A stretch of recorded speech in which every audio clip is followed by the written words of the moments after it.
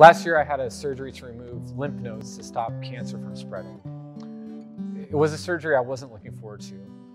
I was scared. As I was being prepped for the operation, a nurse asked me if I would like to meet the medical team assigned to care for me. Then in walked 8 hospital staff members. It's hard to describe the feeling of being surrounded by a team devoted to care for me.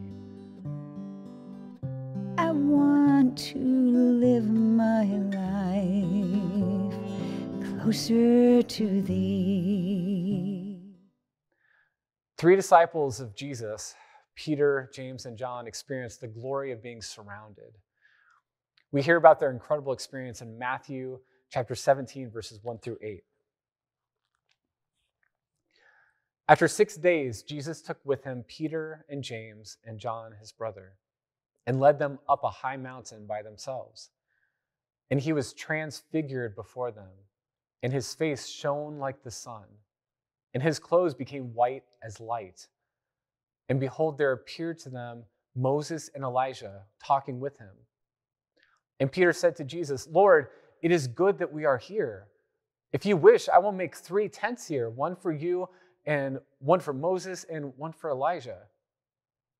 He was still speaking when, behold, a bright cloud overshadowed them, and a voice from the cloud said, "This is my beloved Son, with whom I am well pleased. Listen to him." When the disciples heard this, they fell on their faces and were terrified. But Jesus came and touched them, saying, "Rise and have no fear." And when they lifted up their eyes, they saw no one but Jesus only. We all experience times in our lives when we need to be surrounded. We need people who love us, who care for us, who want the best for us. It feels glorious to be supported by a cloud of loved ones. Peter didn't want the feeling of being surrounded to end. Think of what it would have been like to be so close to a glorified Jesus. Not only that, he was in the presence of Moses, Elijah, and his fellow brothers in Christ, James and John. I don't blame him for wanting to set up a tent and stay there in that moment for as long as possible. When we feel the glory of being surrounded by our fellow believers or a family who loves you and loves Jesus, it's natural desire for it to never end. We know we can't always have the gift of community, yet we, like the 3 disciples, have one with us when no one else is left.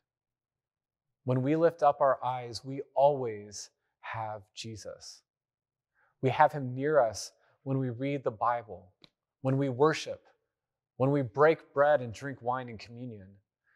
As believers, Jesus has made a place in our heart. He is here with us to stay. And may you look forward to the day you leave this earth and you will see Jesus face to face. Pray with me. Heavenly Father, thank you for the gift of a community of believers. Help me to be grateful for the gift of being surrounded by those who love you and love me. Help me to look forward to the glorious community we will have with you in heaven. In Jesus' name we pray. Amen.